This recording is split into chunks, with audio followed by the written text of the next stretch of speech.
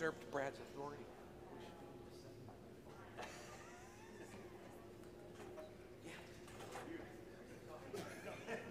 Sit down now. You're welcome to join us if you want, but you don't have to. I told Mr. Paul. They were just here for, they're here for plural support. Because you told me I didn't write it.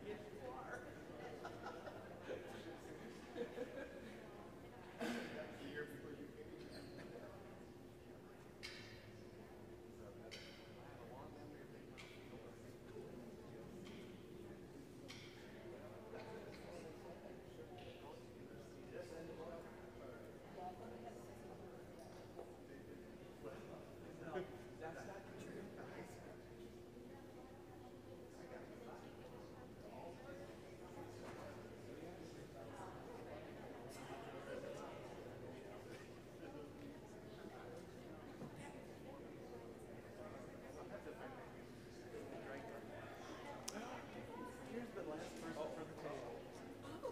You can go sit by now.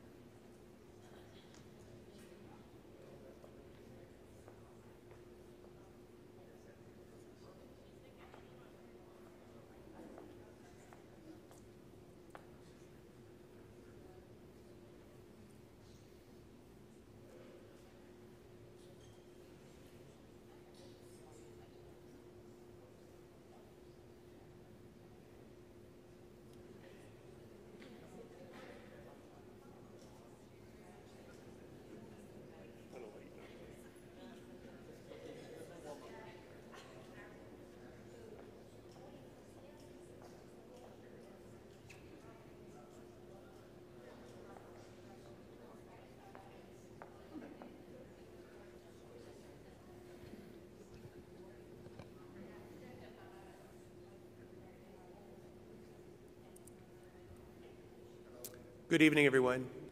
I am Steve Thalheimer, the Superintendent of Elkhart Community Schools, and I am here this evening with some members of my administrative team and with some school board members who I'll introduce in a moment to share with you the plans that we've been having and the conversations we've been having for a repurposing of Hawthorne Elementary School. So before I get into the presentation and explain that a little bit more, I want to take a moment and introduce the people to my right. So here to my immediate right is Tony Gianesi, who is our our Chief Operating Officer. And Tony will speak for a few of the slides as we get into the presentation. To his right is Dr. Brad Shepard, our Assistant Superintendent for Curriculum and Instruction. To his right is Dr. Mindy Higginson, who is our Director of Elementary Education. Next is Beth Williams, our Director of Federal Programs, oversees many of our grants. And at the end of the table is soon-to-be Dr. Sarita Stevens, who is our Assistant Superintendent for Student Services. And joining us this evening from our school board are school board members Rocky Enfield and Ann Vandervallen, back in the back there. So the question that we want to first address is, why are we looking at this particular time?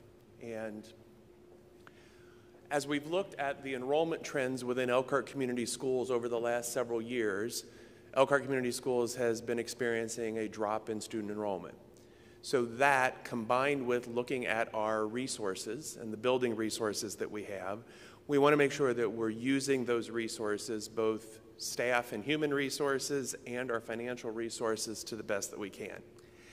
And one of the other difficulties that is really compounded into this year are our staffing challenges regarding the ability to have our buildings fully staffed with qualified teachers in all of our classrooms.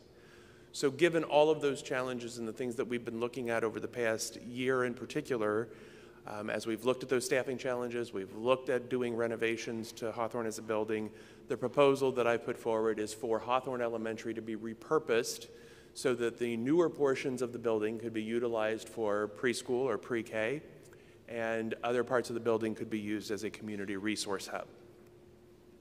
So the overall proposal is that the students in grades kindergarten through 6 at Hawthorne Elementary would be relocated to other schools within proximity.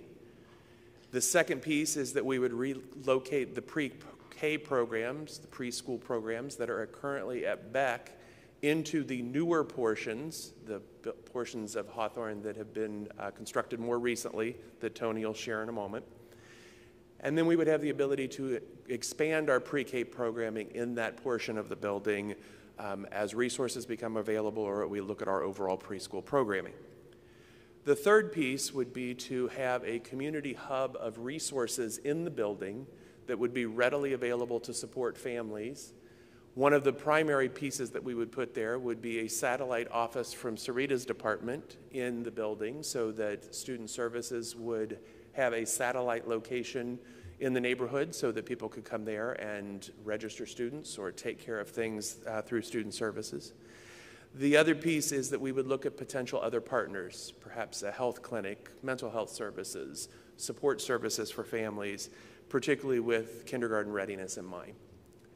And then the final piece of the proposal is that the suggestions that we're making for what to do with Hawthorne are really kind of a phase one, or a beginning to overall looking within the district as to what needs to happen.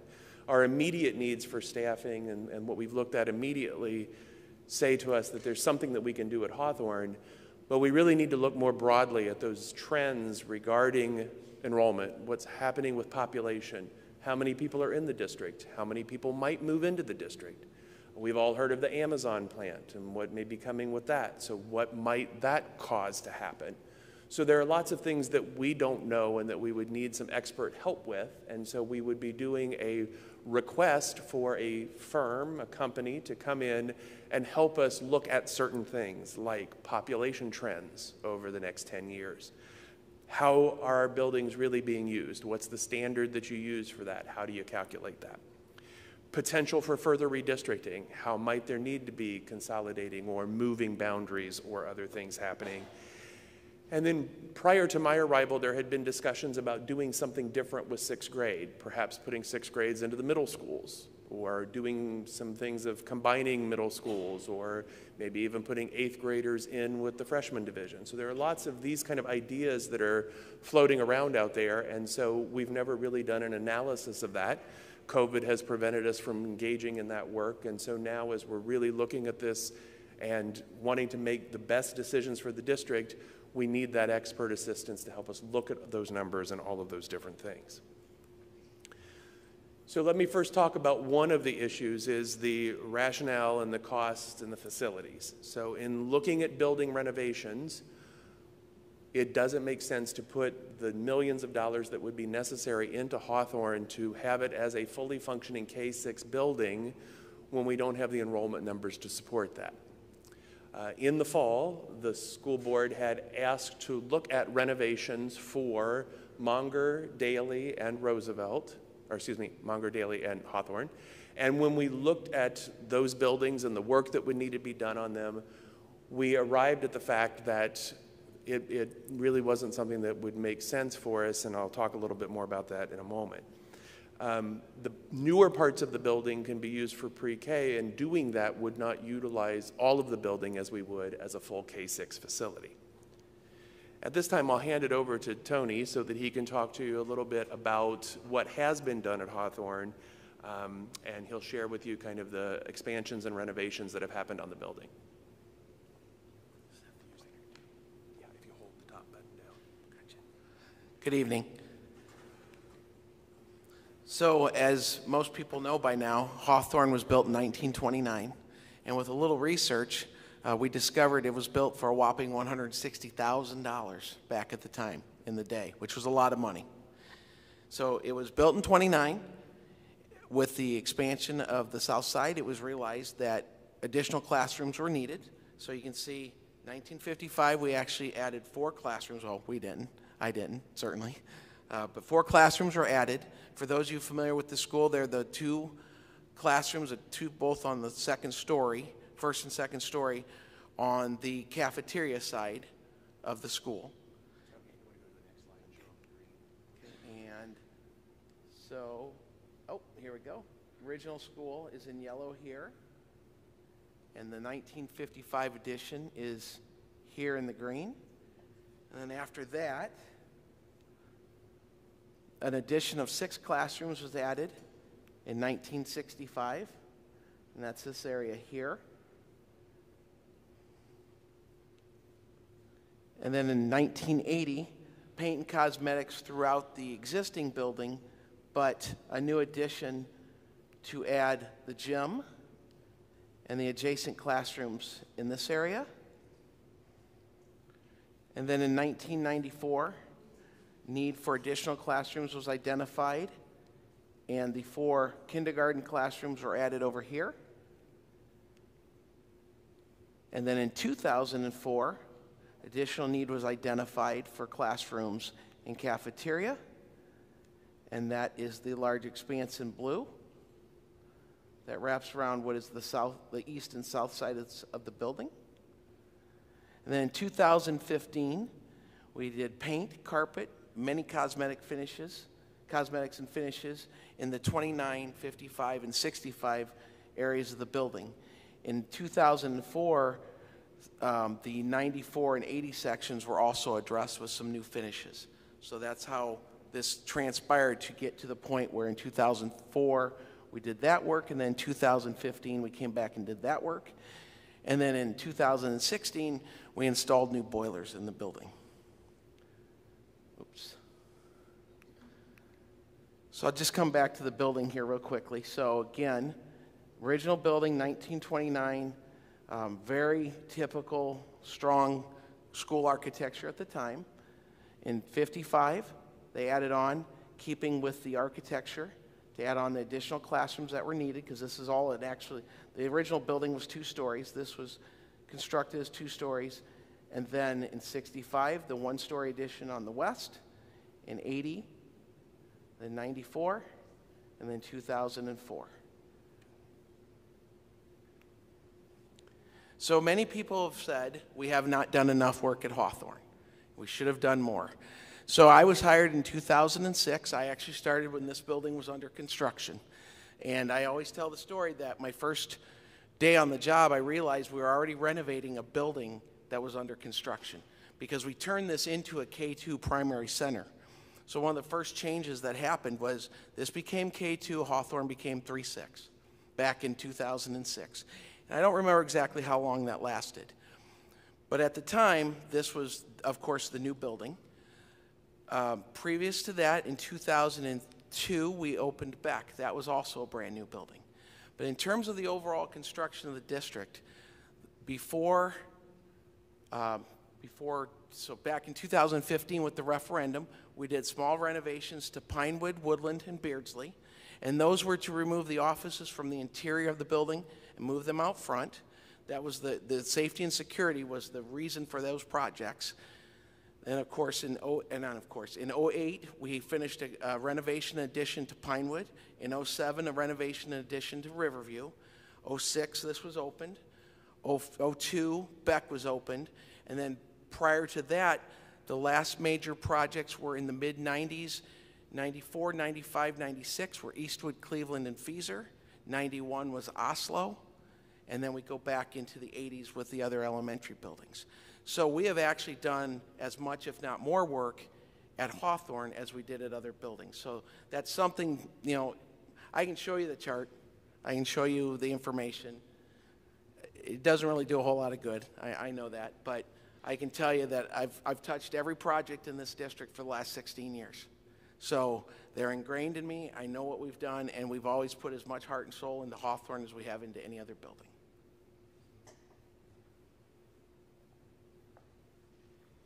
And one of the other things to make people aware of is that when we moved to new funding for schools in 2010, that because of property tax caps, Elkhart Community Schools does not receive all of the property tax that it would be entitled to because of the percent cap on how much people pay on their property taxes.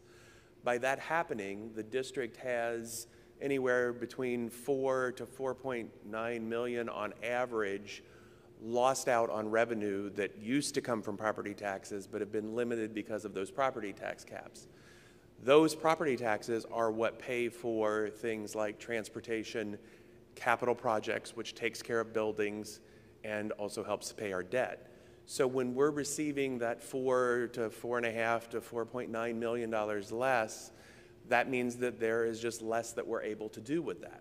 And so when we're looking at the facilities that Tony's listed off and we're trying to determine where those dollars go, that means that we've simply been able to do less than maybe ideally we would like to. Our folks have done a terrific job of maintaining facilities and keeping them safe and comfortable for students. But sometimes when people are saying, well, why wasn't this done or why wasn't that done, those are the decisions that are driven also by that property tax cap issue. So when we're looking at all of this together, the choice that we have come to and that we're sharing with all of you and we've shared with the board as part of this proposal is to keep Hawthorne as a K-6 building. We would need to have a $5 million bond to do most of the things, almost everything that we would want to do in that building to help make it the caliber of K-6 building that we would want it to be. So if we took out that $5 million bond, that's like a mortgage for us that we then would be paying off over the next 20 years. And the question is, what is that commitment to that building and the utilization of that building 20 years down the line when it is then over 100 years old? The other option is for us to put less than that in there, cap ourselves out and say that we'll spend no more than $1 million working on the newer portions of the building to relocate pre-K programs there. Because if we're moving students from Hawthorne to other neighboring schools, and Beck is one of those schools that has room, we can put the pre-K classrooms on the back portion of the building, take care of solidifying an entrance on the back portion of the building, doing the work that needs to be done in terms of paint and carpet and some other things that would need to happen, and then have those classrooms located there so that we can put our students into one of the newest buildings in the district.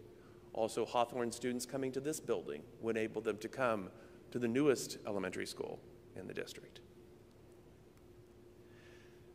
which then leads to the next question of enrollment and space. So the students who would be moved from the district's oldest elementary would be moved to the newest buildings in the district and to Mary Daly and Monger, which are undergoing some improvements this coming year. And so here are the trends in enrollment, and when I presented this the other evening, I had not updated a couple of the numbers in that first slide, so those have been corrected to truly represent where we are. And so when you look at back here in 2016-17, Beck was utilized as a K-6 building with some pre-K in it, and then it was reconfigured to become a pre-K center with fewer K through 6 students in it, and hovers in that 240 student range for most of the time, other than a little dip there. Daly, back in 2016-17, had 575 students in the building, and it is now at 425. Hawthorne was at 414, and then has been as high as 570, 546, and has settled in there around 510. And then Roosevelt, at one point, was up to 583 back in 16-17, and is at 470. So as you can see, compared to where some buildings were back in here in terms of their capacity, we definitely have room in other buildings to be able to move those students. And another piece on this is that just district-wide, our trend in enrollment has dropped about 900 students over the past decade. And when those students are generating about $6,500 for us, it's $5.9 million less in revenue. So when we're having to make choices about where we're putting our resources and what we're doing, we're looking at age of a facility, we're looking at numbers in classrooms and enrollment, and we're looking overall at that budget. The third piece is that the newer portions of Hawthorne would be able to, and have rooms that we can use to relocate pre-K there. There are the 2 rooms at Hawthorne that are currently used for pre-K, the Title I classrooms there near the gym. We would be able to utilize the kindergarten classrooms, some other classrooms, and then because other classrooms are near enough to restrooms, we would be able to relocate those there. And then that would mean that those Hawthorne classrooms, the Beck Head Start classrooms, and Title I room would all be able to move there. And then the feasibility study, so the 4th piece that I mentioned back on the original list, a feasibility and demographic study helps us know district-wide what would be the next step. So again, it would help us look at what we need to know about job growth, housing. We know that the city is looking at developing housing and having some housing policy, so what would that mean? What changes are coming for the region and for Elkhart County and for within the school district that we need to look at our population and know what would be happening. The other piece is to have those experts look at us and from the outside be able to analyze the way that we're using buildings. It's not just myself and my team looking at that, but those other folks as well.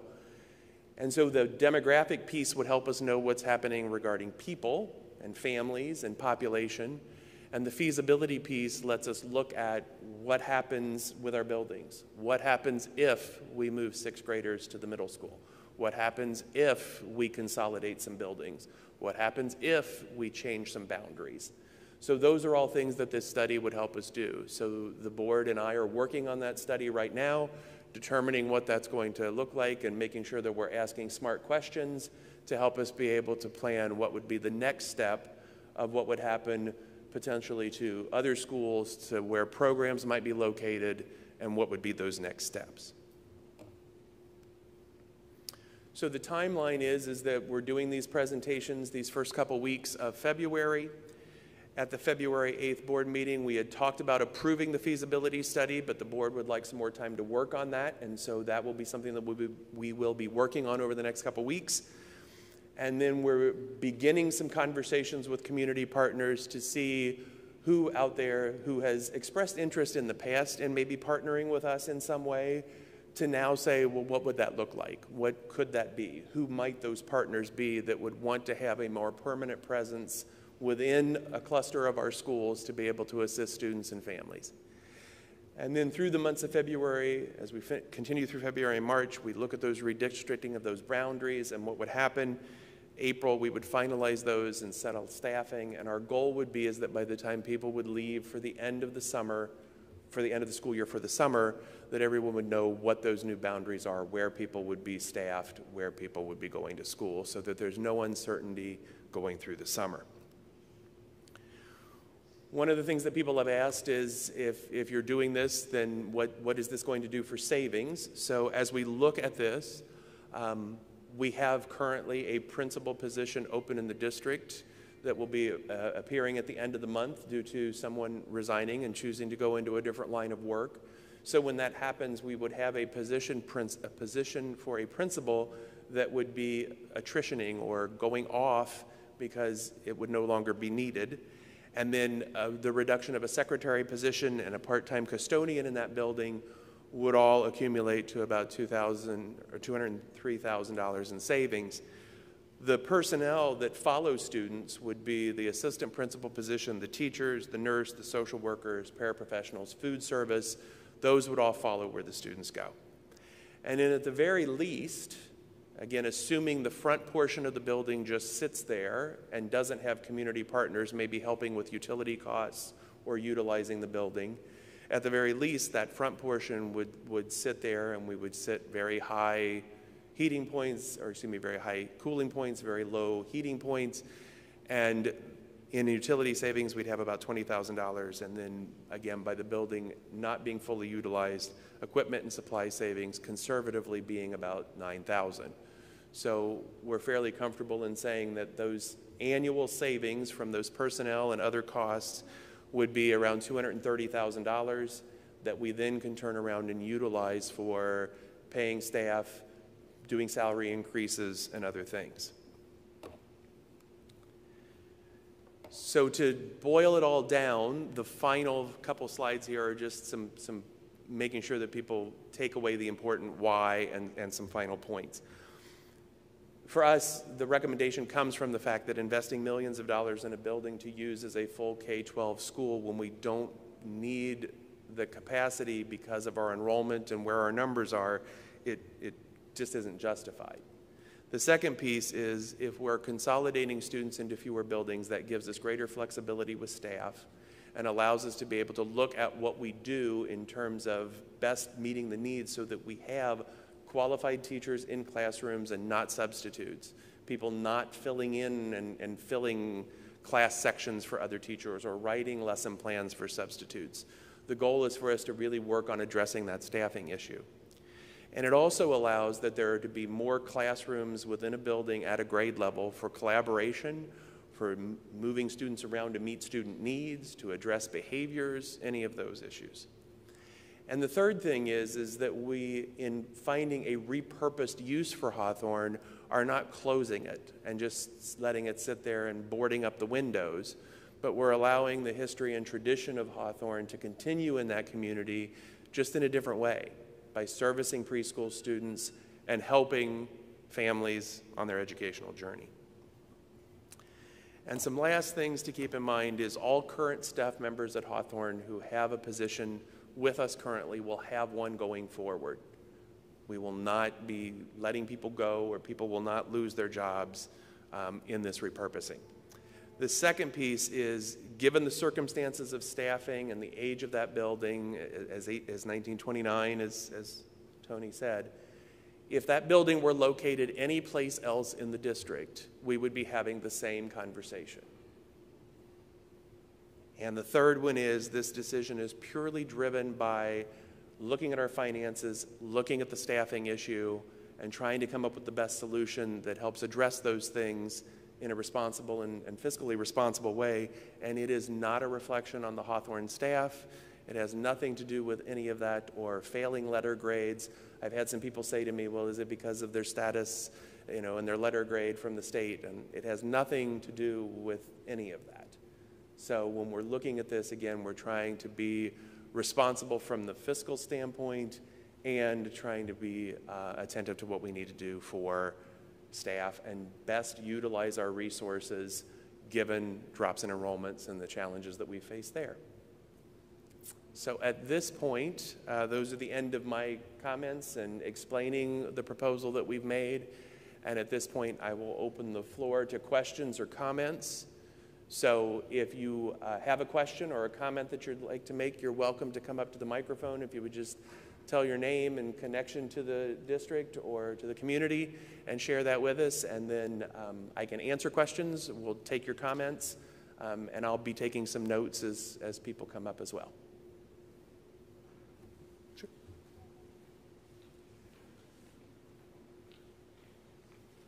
My name is Tim Myers. I'm a teacher here at Roosevelt. It's just a question. I noticed, or I didn't notice on the timeline, it said something about approving the second phase.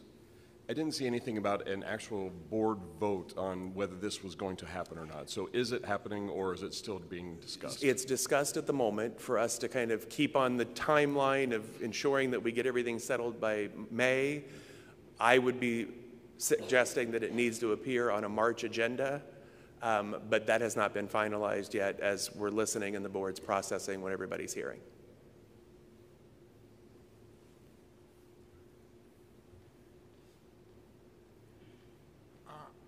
I'm George Fridley.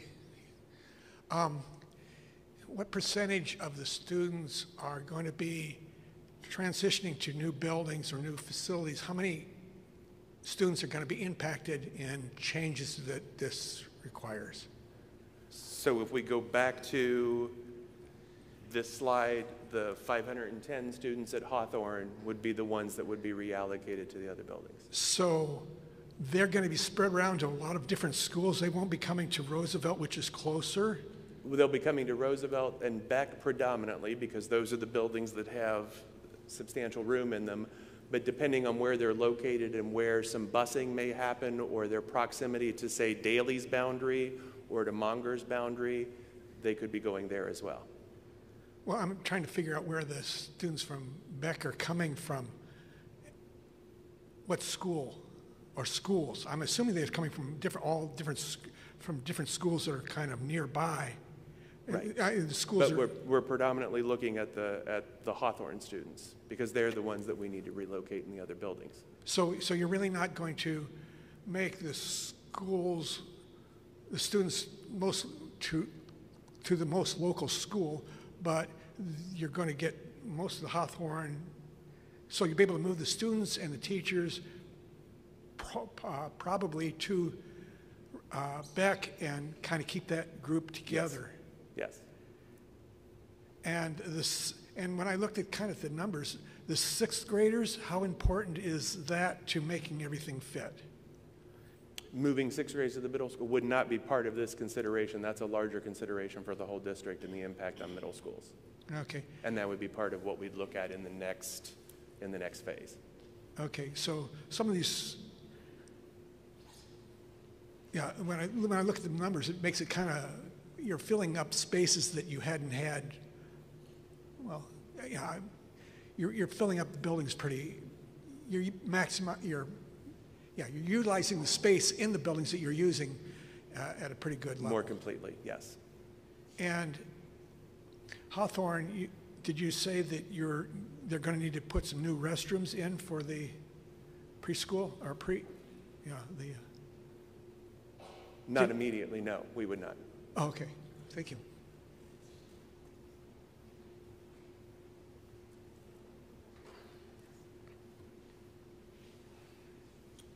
Good evening. My name is Dr. Dreama Coleman. I am a born resident of Elkhart.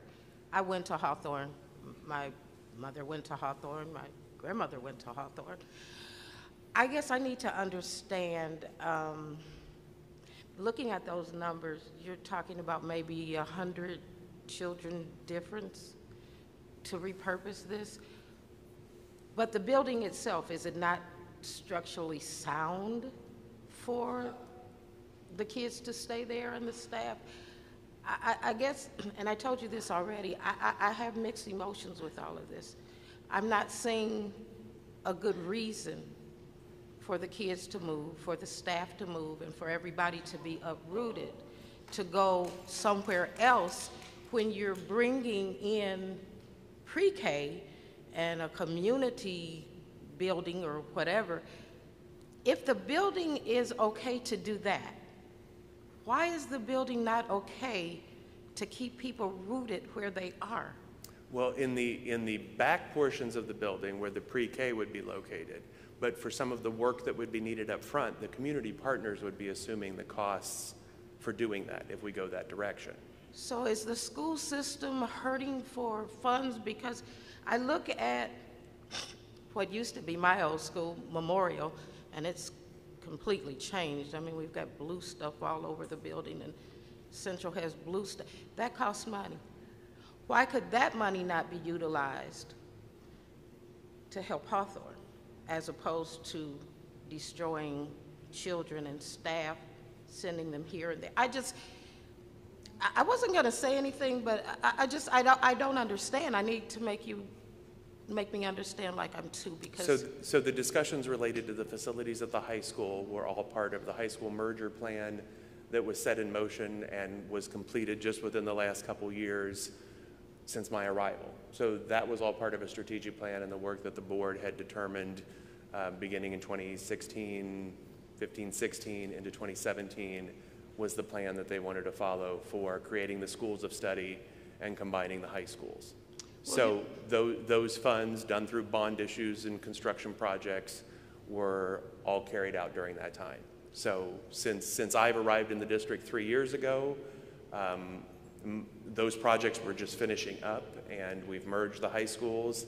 And so looking at our current state of where we are and taking care and maximizing the use of our facilities, this is where this recommendation is coming from. Yeah, I don't see that any more than I saw the merging of the high schools either. But I guess I feel for the teachers. I feel for the students, because something in my gut tells me this is already a done deal. And so probably come fall, we're going to see kids and staff moving here and there. And to be uprooted, I remember being uprooted from after I left Hawthorne and went to Pierre Moran, and then we all thought we were going to go to one high school, and they hauled half of us to Memorial and the other half to Central. And so our lives were just uprooted, and then we became rivals. And I'm not saying that. I'm sorry, I'm not. Yeah, I'm just not seeing any of this.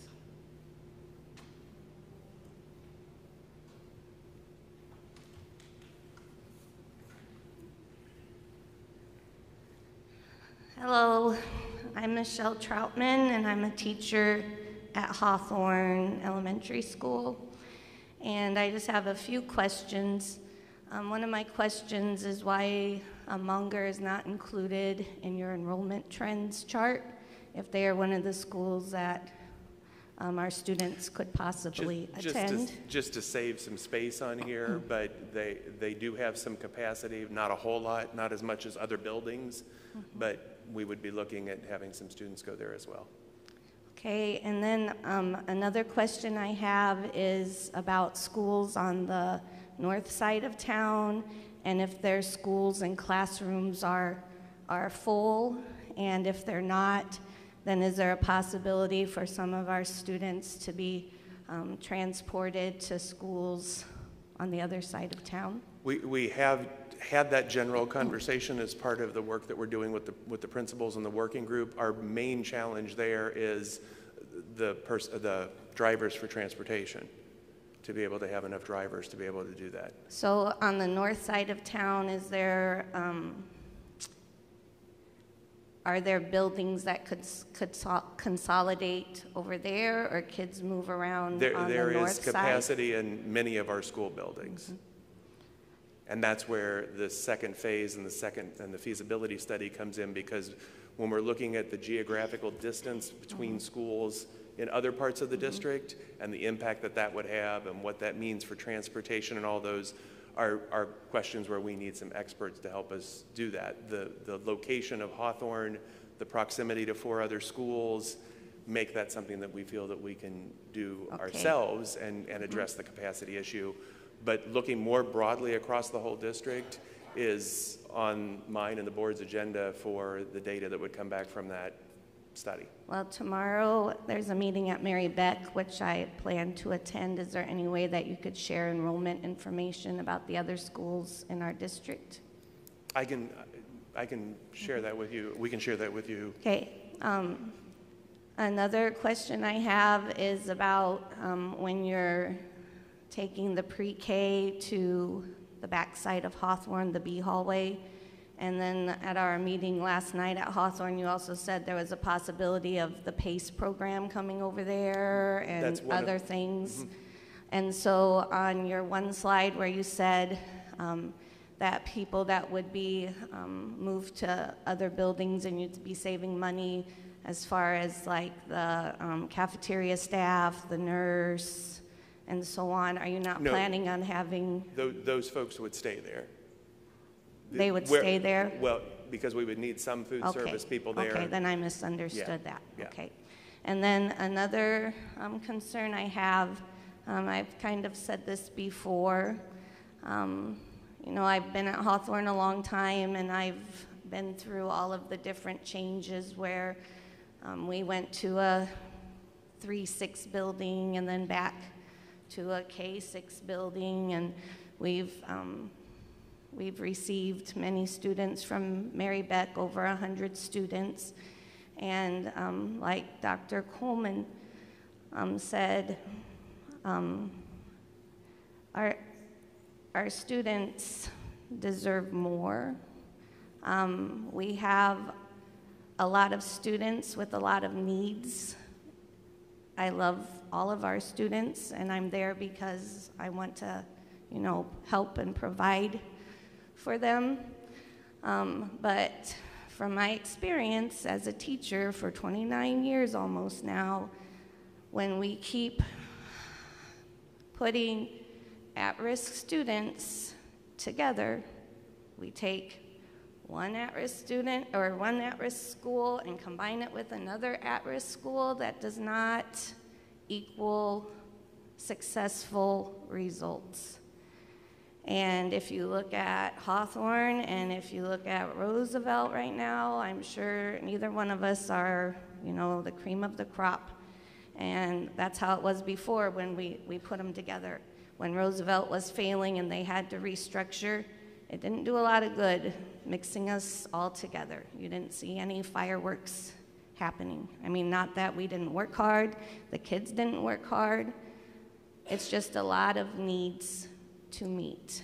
And a lot of needs. And I don't understand how you're doing the South Side any favors, which has happened year after year after year after year after year.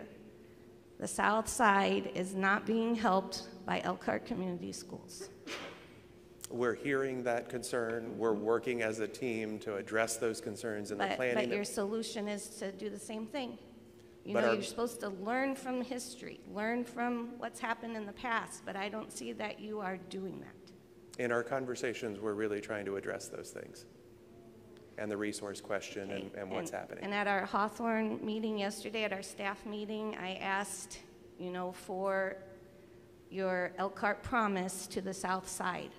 What are your promises? What is going to happen for the students, for the community on the South Side in writing? You know, we can say a lot of things, but what promises do you make to our community? Well, we're finalizing those right now, but our top goals are to get a certified teacher in every classroom to be able to teach students, get a stable staff that's going to be able to work with students for a prolonged period of time and develop a culture and take care of those kids within the building and know them by name, establish kindergarten readiness with a solid preschool program and preschool hub and availability for families, and then the ability to provide services within that community that supports them. Correct me if I'm wrong, people that have been through the Roosevelt and Hawthorne merger, whatever it is, we had that before. We had good teachers in every classroom. We had pre-K program or, you know, whatever, and that is not a good enough promise. We need more. These students, the South Side needs more. So that's all I have to say. Okay. Thank you.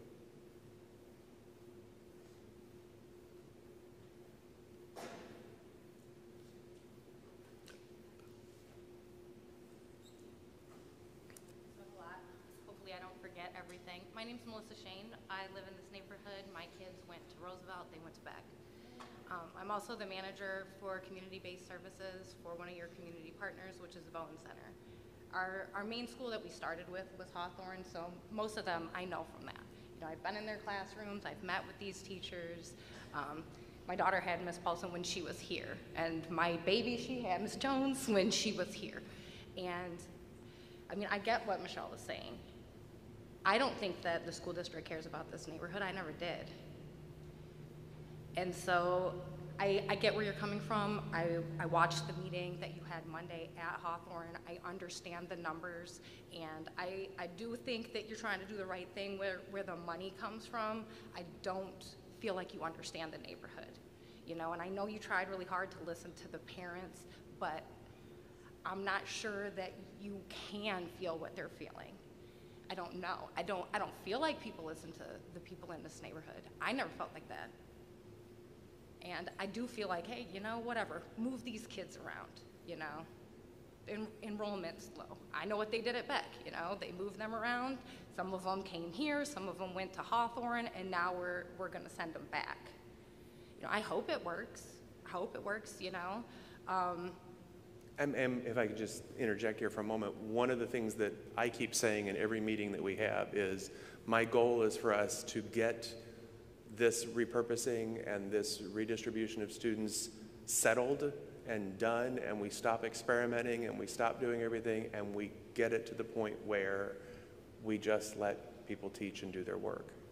And so I know that there have been lots of things that have done, but my commitment in being here is let's get it situated, get it staffed, get people working together in teams and stabilized so that we can do that. I brought this up at my meeting today with my staff, and I asked, like, do you want me to bring anything to the meeting? What do you want? And their main concern was the teachers. I heard what you said, you know, with the incentives and everything, but I've seen things promised before. You know, I heard everything when we were talking about the merger, you know, and I'm like, yeah, in theory, it sounds like a great idea. I have 2 kids at the high school. That is the biggest mess that I have ever seen in my life. I don't want them to go there anymore. I have somebody graduating, but I also have a 10th grader. And I've never turned my back on the school district because I appreciate the diversity that we have that no other school district in Elkhart has. But the school is a mess. Every time you drive past, there's kids just walking off, nobody goes to class, there's no teachers, everybody's a sub. That was a big promise to us. This is going to be great, and it's not. So, I mean, forgive me, but how can I believe that this is going to be a success when I know what a huge failure the last great idea was? Okay. I think that's all. Okay. Thank you.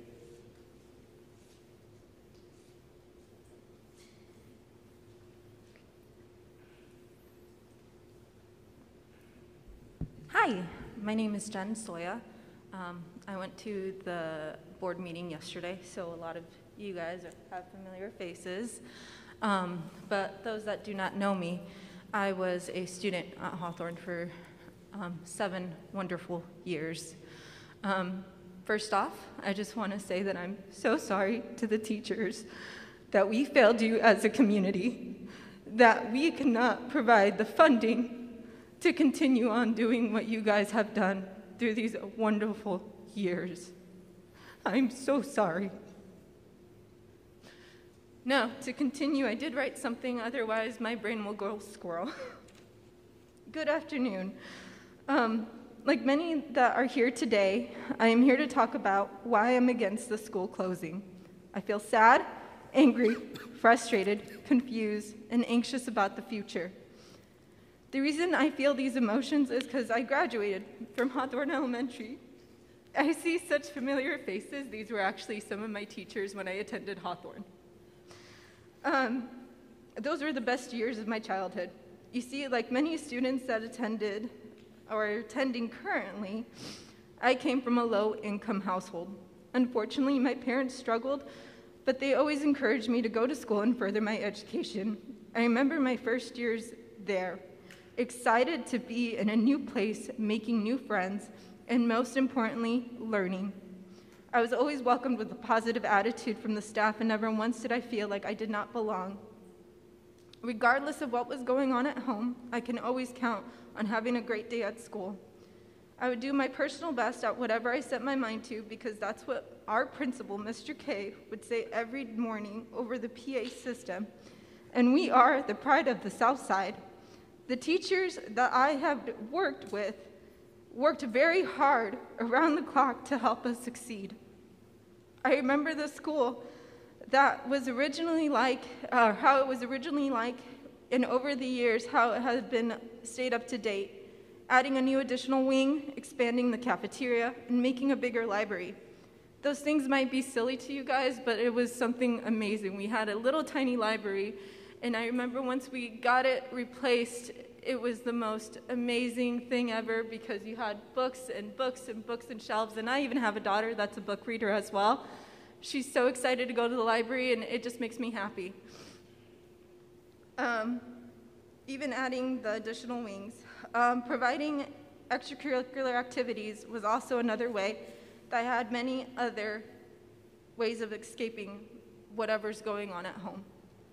You see, Hawthorne is not just an old school to me. It's the place that shaped and molded me into the person that I am today. I graduated there, went to Central High, and furthered my education. Had a family, settled down in Elkhart County because I believed in the power of the community. Please don't take that away.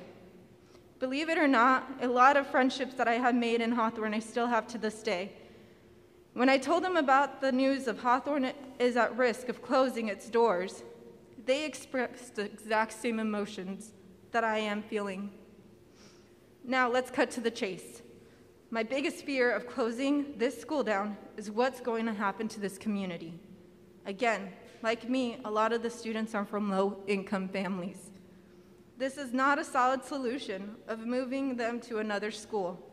They will face increased class sizes, transportation issues, and on top of that, what we already have, low attendance. If students cannot get to school, all the things that you know you might fix will continue to be a problem, just in any other school. I know this is firsthand due to the whole Roosevelt school that was built, and when the classes were divided K to third, and I believe the rest goes to Hawthorne. We tried this, and look where it got us. On top of that, where's the money going? I know that Mr. K was always hands-on on what improvements needed to be done and how it was being managed. Please explain to me what has happened since I graduated from Hawthorne. I think closing the school down would not be the best interest in the students or this community. We must find another solution and bring out ideas on what we can do. Please do not look at this issue lightly and think that the proposal that was stated would be the best way to go. Please look at previous examples of what when schools close due to staff, the students, and to the communities. I personally, and like many others, are against this proposal. Now and always, we are the pride of the South Side. Let's make that our priority again. Now, a big thing too, the past couple days I've been going online, pulling up statistics, reading articles like a crazy person, trying to see what these schools closings look like in different communities. I mean, Michigan closed 206, Philadelphia closed theirs, New York experienced the same thing. Across the country, there's low staffing regardless due to the whole pandemic. I get that. I do get that. But the thing is I went on and I started reading, and it says, what happens to Philly when they close 30 schools? They closed 10% of their schools between the years of 2012 and 2013. Many people worried about the students and they're displaced. The displaced students had more absences due to the fact that they could not get to those schools. Currently, you do know that we do have those transportation issues. Do you see that that would get any better in the future? Can you guarantee me that the transportation issue will be resolved for these kids that will be displaced? Secondly, the further the students had to travel to reach the new schools, the more they struggled in that area. The displaced students performed poorly on standardized testing, and their nearest peers at the receiving schools also suffered academically. This seems to hurt all involved, not just the staff, not just the students, but parents as well. It's not fair to them. Schools needed more support and more help trying to rebuild school culture, and that is what you will be losing if you close down Hawthorne. The biggest thing that I read in that article is that the reality of school closures was much more complex than policymakers anticipated. Are you ready for that? I know that you guys are promising things, and it's very frustrating from a standpoint of a taxpayer. Before the whole referendum thing, before all of this was happening, I have not once seen any improvements on Hawthorne. So there financially, that's been going downhill since then. Has anything been done financially to keep it going? No.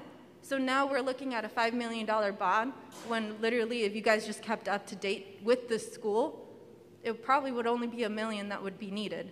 I don't understand why there's a $5 million bond. What improvements need to be done to that school?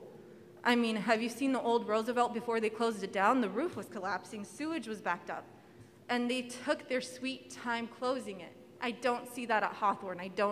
And that's what I'm like trying to wrap my head around, and it's just so confusing to me because Hawthorne, the teachers take their time cleaning their rooms, making it look presentable, making it as a nice area for these students coming because they don't have that at home.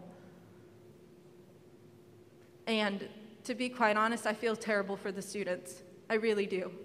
Especially a lot of those students, they come from Hispanic cultures, they come from Black neighborhoods, and believe it or not, they're not going to get treated equally in these areas that you guys plan on taking them. On one of the articles that I read too, kids felt out of touch, out of reach, that they were being stereotyped because of where they were coming from. A lot of them felt stupid, a lot of them felt poor, and a lot of them felt like they did not belong in that school. Because again, you will be losing that culture that we already spent so many years building in the South Side. So, thank you. Thank you.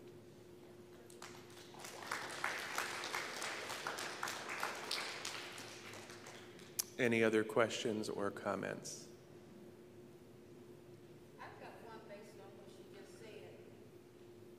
It's a question actually. What is it that you think will happen to these students when everything that she just read to you, this whole scenario, takes place, and they feel stupid, and they feel out of touch, and they feel out of place, and they can't get to school anymore?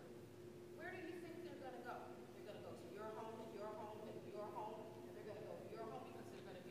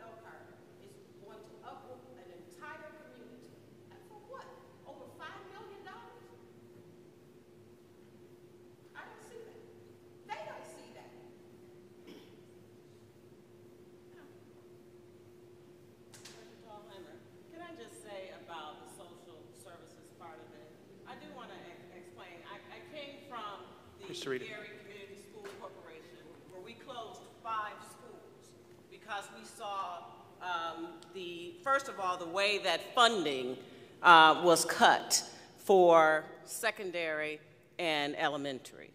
And that was over a course of about 10 years. And then with the disappearing of the DeGoster, where school districts could claim student count for 3 years, I believe, after the student was gone, all of that is gone. The circuit breaker with the tax rate, all of that is gone. And so you have these raw figures that is significantly less than what school districts were used to operating with. And so here's what we have as a community school, because I know that it's hard when you close a school because you have a love for it and there's a nostalgia there that we can't do without this. But we also have to look at the fact that this budget is a whole school district. It is not for one school. We are not isolated as one school. And as teachers, I was a teacher for 12 years, a principal for 5. So I've gone through the ranks, and I've been there. So I know what it means to actually consolidate the talent so the kids can get the best education we can offer. And here's how that happens. In communities of low income, and I came from one, in Gary, there needs to be other things that develops the student as a person. And those other things are on, if you're familiar, we're teachers, we're educators, right? So you're familiar with Maslow. So you know there are things that need to happen before somebody feels secure enough to learn. They need to feel secure in their homes. They need to feel that they are loved and a part of a group. And then at the 4th level, you get to need to know. Okay, so if we can put our heads together and see what we can do for our children, it would include us creating a community center that's happening all over the country. It's really a best practice trend. And what happens, and I know that's hard to think of because we don't want it to be our school. I get that, I understand that. But I have seen and have actually witnessed in Elkhart community groups coming together saying, what can we do? How can we help? How can I make my services accessible to Latinx families, to Black families, to low-income families that's struggling because they don't have access? You're right. It is our responsibility to make sure that we get the children to school. And I work with Dr. T, with Tony G, with Brad, with Mindy, and I'm sorry that I'm switching up names, with Beth, and we think every day, what is the best option of getting our kids where they need to be? So this wasn't just a haphazard decision. It really is based on the fact that we have a group of very talented people, but we're not coordinated. And so there are populations falling through the cracks, even as we are right now. There are still things falling through the cracks. I know we're good. We're good at what we do, but we have to coordinate it better where you don't have a class of 35. You don't have a class of 30. You don't have a class of, and when we know that we can consolidate and we can create classes of 20, 3 segments of 20. We could do that if we coordinate the talent. And if we coordinate the scale, it really is not about holding on to brick and mortar. It's about organizing the talent. And we do the whole child by creating the social services for the child and the academic services for the child. And I know you're emotional, and there is space for that.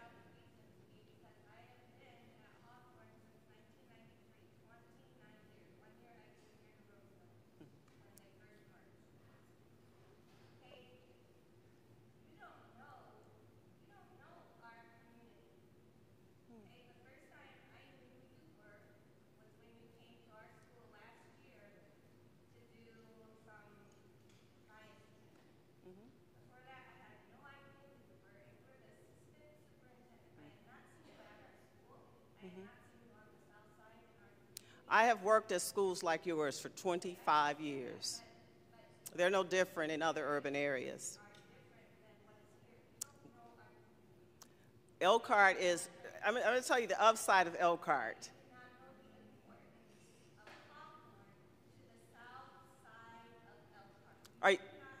Okay. Are you familiar with Roosevelt High School?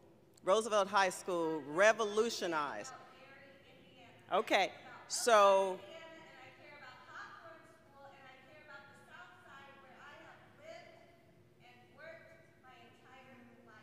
Okay. Thank you.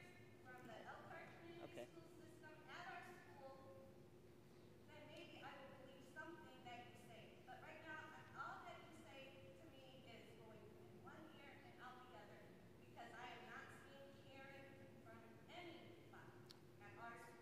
Thank you, and I respect your comments. I respect you for that.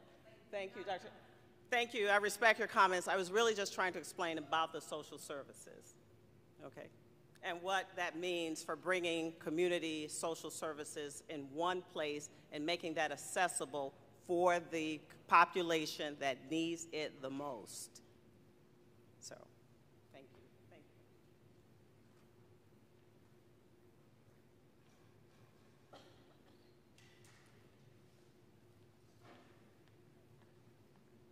I feel like what we have failed. And the failure was the referendum that we weren't able to support our schools. And the fact is that the school board, the whole system, we need to be teaching our kids to be involved in society and working as a social network so that we vote and we are actively part of our community. And I feel that the referendum would be different if people really got what they needed from their education in the way of social skills. So when I see school boards struggling with issues about how to control concepts, we need to be working on how to be inclusive, how to be engaging, and to have the people here that have been students, they've grown up, they're now voters, to be able to have a school system that draws us into being, there's somebody has not been, the referendum could have gotten a lot more, I think, if we would have had the encouragement from the experiences in our lives in school. Thank you.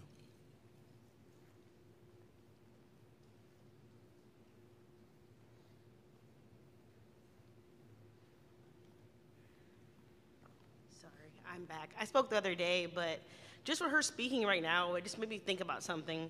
My daughter's at middle school now. She went through Hawthorne K-6. When she was in kindergarten, she was in high abilities, and she was offered to go to Pinewood into Oslo. I was offered several times. They would want to bus my other children. They wanted to move her. I elected not to keep her there. I elected to keep her at Hawthorne because Hawthorne was her home. Hawthorne was able to provide for her. Her teacher would provide for her. And more importantly, I was a student that was supposed to go to Hawthorne, and I didn't get to go to Hawthorne because I was sent to a different school when I was younger. And I suffered because of that. It was hard for me. It was hard for me to be in my neighborhood, but not to be in the school that I went to. No, when I went to school, I lived in my neighborhood. It was a very difficult transition as a child, and I didn't want to put my daughter through that. And the commitment and the way and the love that she had at Hawthorne was so amazing. I didn't want to tear her from that. And Hawthorne was able to give that to her. They were able to do her high abilities homework on a separate level. They put all the high abilities kids together at a table in her group. She had to do the same 4 or 5 kids all the way from K to 6. And I know those children's names because she talked about them constantly. And so when they talk about the different academics and different things, but you guys don't really think about the brain drain y'all take from Hawthorne, because oftentimes, like me as a parent, they're constantly asking you, Take your child out, put them in Pinewood. Take your child out, put them in Oslo. So some of these numbers too that reflect maybe the failure of the school is because you're creating this brain drain by taking those high ability students and taking them out, and you're like willing to bust it, because that's not a lie. When my daughter was younger, I got offered several times to take her to the other school, and they were willing to pick her up individually and bus her to Oslo just so they could have the high ability student over there at Oslo.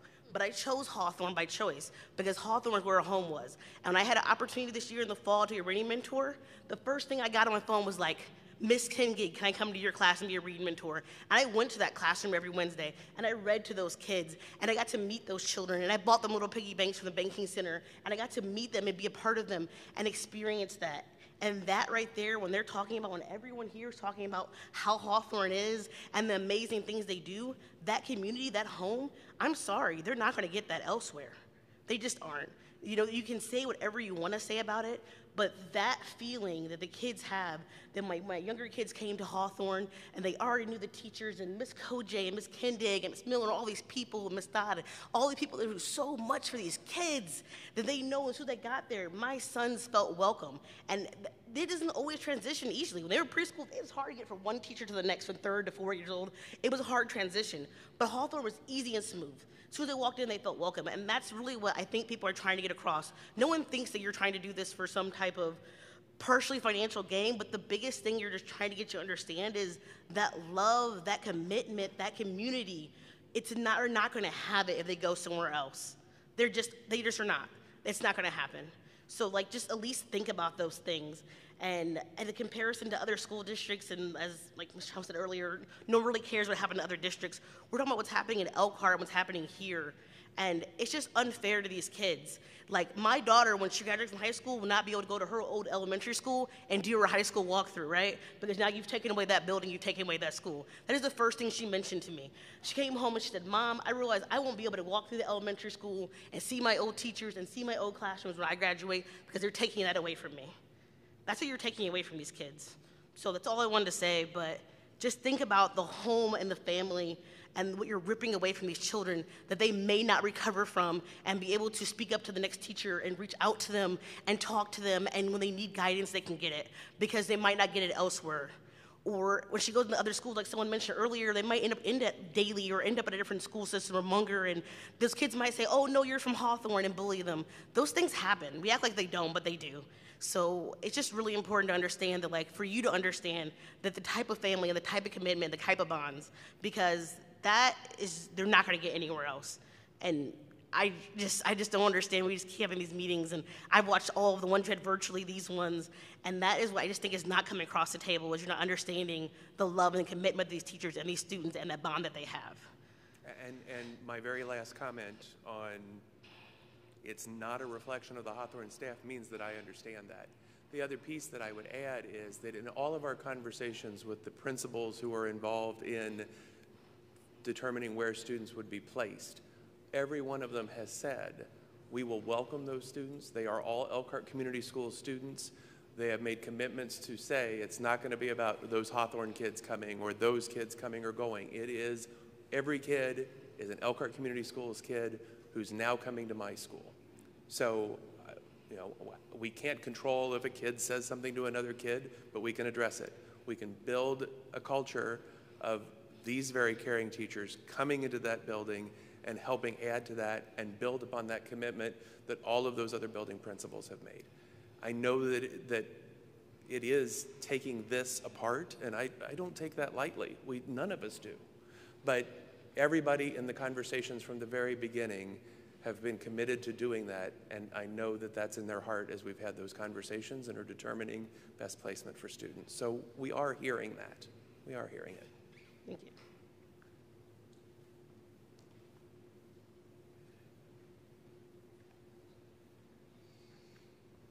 Hi, Jen Soya again, sorry. I was very interested on what George said, gentleman in the second row, regarding the referendum, and I totally understand that it did not pass, and that's unfortunate. But the biggest thing is that I keep hearing that the property taxes. Well, and what I've noticed on my property taxes is that my assessed value keeps going up, and I'm paying more in taxes now than ever. So using taxes as an excuse isn't something valid to me. since I see that constant increase in my property taxes. Another thing is that you're asking this community to trust you guys, trust that you guys are making the right decision. And it's really hard on that when time and time again, we've been screwed. We have. Financially, support from administrative staff, we have not seen that. So that's another comment that I just wanted to add on that. You guys are asking us, or to trust you guys, but again, due to mismanagement of funds, lack of funds, it's hard to do that when we haven't seen anything in return from you guys. That's just all I wanted to add. Thank you. And all I can say in response to that is in the time that I've been in the district, we have not mismanaged funds. We've been constrained by...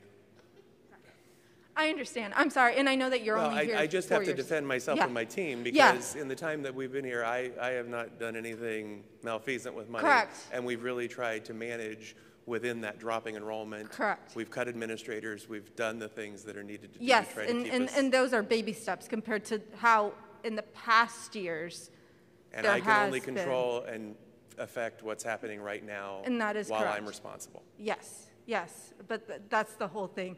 With the whole trust, it's just hard to give when it was never given to us in the first place. Okay. So just trying to build those relationships and trying to do this, I don't think it's going to give you the most trust out of the community. It has to be earned. Thank you. Okay. Superintendent, have you set aside a day to actually talk to who Hawthorne is, and that's the kids? Have you set a time aside to, these meetings have taken place as parents, as teachers, as staff, we're pouring our hearts out to you. Have you set a day aside to talk to them? I can. Would you please? I had to explain to my 7-year-old why she might not be going there again next year as the tears ran down her face. And there's nothing more heartbreaking to a parent to not be able to help a child because there's nothing you can do. But I think maybe perhaps it would be advantageous for you to talk to the kids. Okay. Just a suggestion.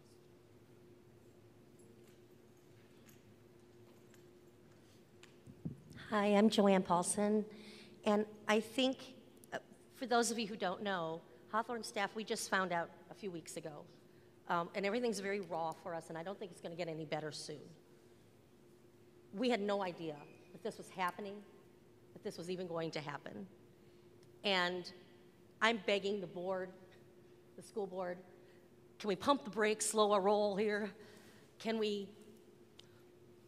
Our building is not collapsing. As Jennifer said, yes, we have to have some improvements. I get that. But I'm just asking for more time. I think we need to start thinking outside the box. I want to exhaust, for our community, for our students, for our staff, I want to exhaust every possibility before we move forward. We don't have a single specific plan yet. Every time the staff has asked questions, it's like, well, we're working on that. We don't know that. This is February, and May 27th is our last day of school. A lot of things have to be worked out before then. A lot. And I'm sure, I know you all are working hard. I'm not trying to be disrespectful. I'm really not. I'm just begging. I'm begging for time. I'm begging for time for us to, as a community, to come together. We were brainstorming yesterday with Dr. Thalheimer and came. I think we had some really cool ideas happening. And I appreciate the board members who were there also to be with us. And Dr. Thalheimer has, come and talk to us a couple times, but we just need more time to work this out. Why is it it's just so fast. It's next year, and we're reeling. Please, please give us more time.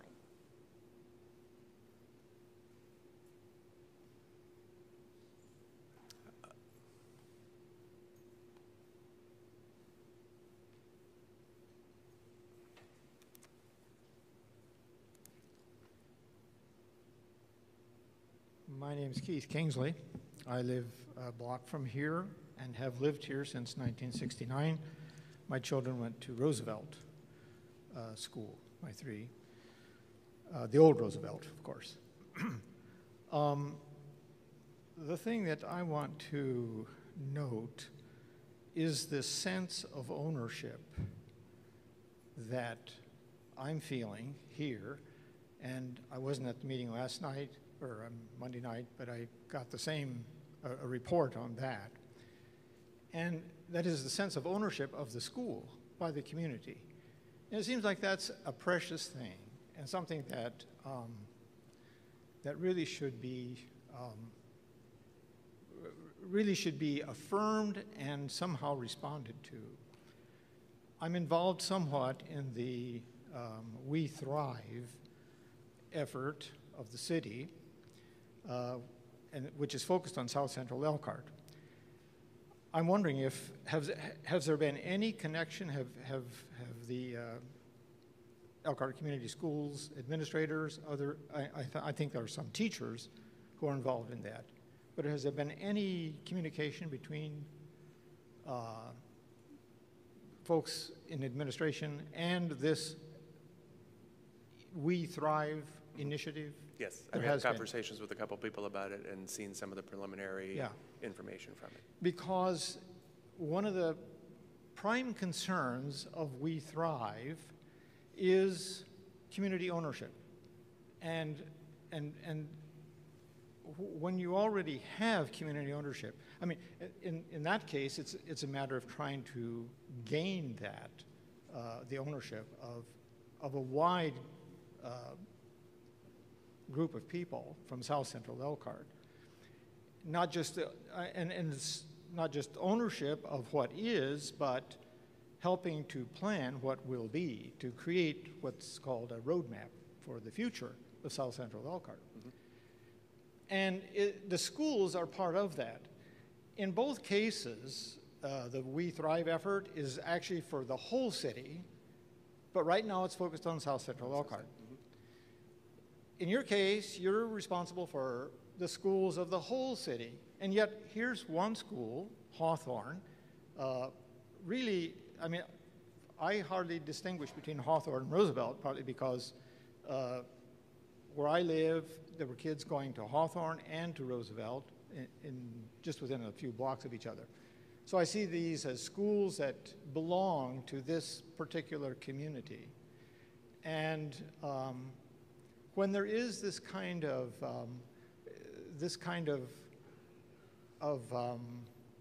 emotional connection with one of the institutions of our community, it's something that I think we really have to take seriously, because it's what makes a school, I think, thrive. And so in the pleas for more time, I suppose, is kind of what I would like to advocate. And a lot of the motivation here is, and for this particular proposal, is financial. And I mean, I realize that that's kind of the basis of how you have to operate. But I also think that somehow we need to look beyond that and take seriously the feelings and the history and the traditions, and somehow preserve that. Thanks.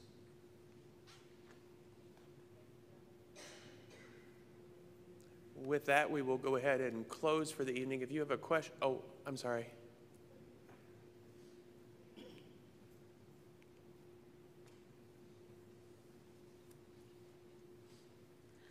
My name is Chris Byer.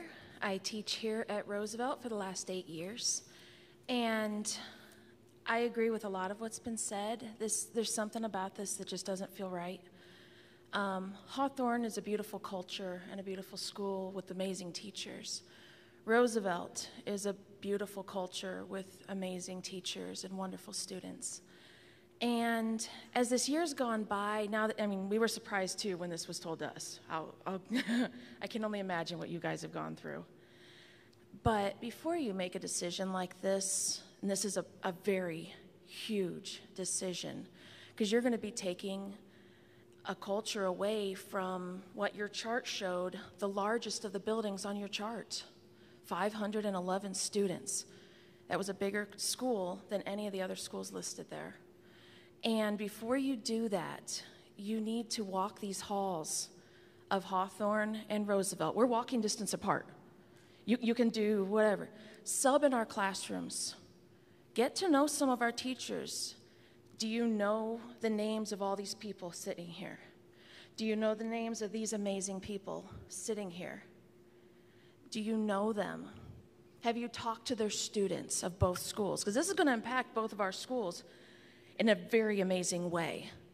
And I know Dee has worked extremely hard to build a really nice family atmosphere here at Roosevelt. And of course we would welcome the students and teachers of Hawthorne, but is it necessary? Can't we still be neighbors?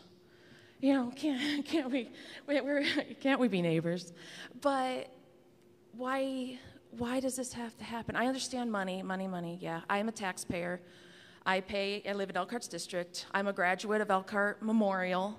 I went K-12 to Elkhart schools. I chose to live in this district because I believe in Elkhart schools. And my children attend Elkhart schools because I believe in Elkhart schools. But I'm genuinely concerned. Before you disrupt the cultures of the South Side, get to know the South Side. Know the students' names. Because, yeah, they say, oh, well, they come from troubled backgrounds and troubled homes. But there are beautiful cultures on the south side of Elkhart.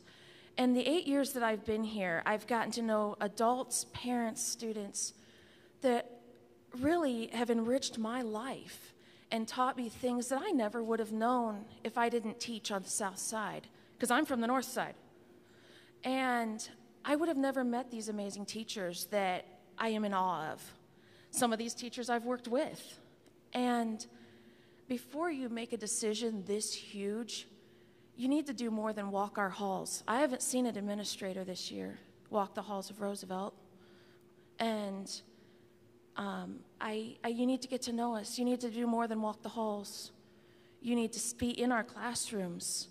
You need to talk to us. You need to know our names. Because these are the people that you're deciding the future of. Us and them and neighbors, happy neighbors, we love. But you're deciding our future. So before you do make this decision, get to know us and know what this impact is truly going to do to us. Okay? And hopefully you will. Thanks, Chris.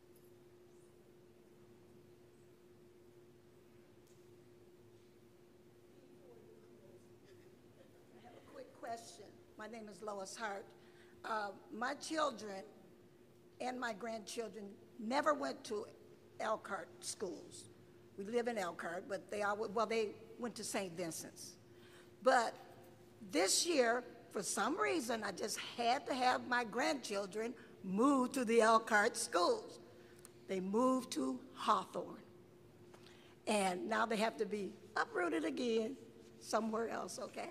But that's all right. But what I wanted to know, you're planning on redistricting this area if the school closed, right? Do the parents have any say in which schools their children will be going to?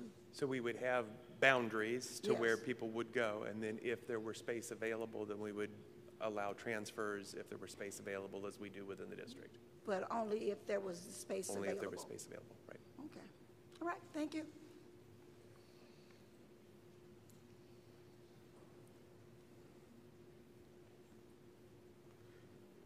Hi, my name is Yahaira Jaimez. I am a teacher at Hawthorne Elementary School, but I was also a student at Hawthorne Elementary School. I have my 4th grade teacher right there and my 3rd grade teacher right there. But most importantly, I'm also a parent there right now. I don't live in the Hawthorne district, but I chose to bring my son to Hawthorne because I trust those teachers there. What I just heard right now and what I heard at the meeting on Monday is I am not sure what school my son is going to go to next year. And as a parent, I don't really have the option of transferring him to another school unless there's space for him available. So I know I'm not the only parent that is starting to think about making changes next year. because I don't like the possibility of my son having to go to the district that I currently live in.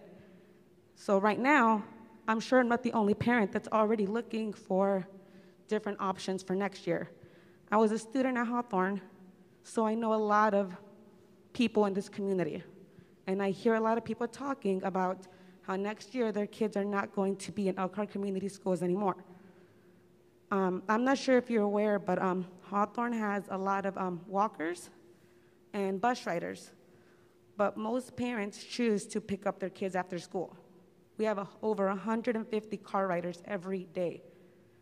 So what that's showing me is that there are 150 families that are willing to drive to pick up their kids every single day and wait in the parking lot for 20 and 30 minutes.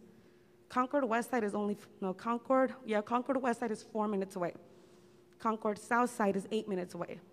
Concord East Side is 10 minutes away. So if parents are not feeling like they have any decisions in this or are not being acknowledged, there are going to be lots of parents and families that are going to move their kids out of the district. So I just wanted you to be aware of that as you guys continue to think about this, because I am just one parent, but I have heard many parents thinking about that. So I just wanted you guys to take that into consideration. Thank you. Thank you.